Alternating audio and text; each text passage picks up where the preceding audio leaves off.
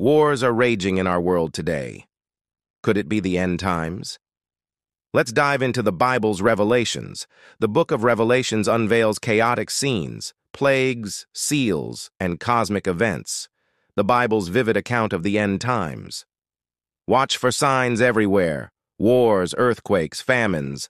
The Bible warns us. Are we not witnessing these signs today? Here comes the Antichrist, a charismatic figure with immense influence. The Bible warns of deception and global impact. In a moment, believers vanish. The rapture. Imagine the world witnessing this mysterious event, just as the Bible describes. After the chaos, envision a peaceful millennium, a world at peace for 1,000 years, as foretold in Revelation. End times, stirring questions and curiosity. Which aspect surprised you the most?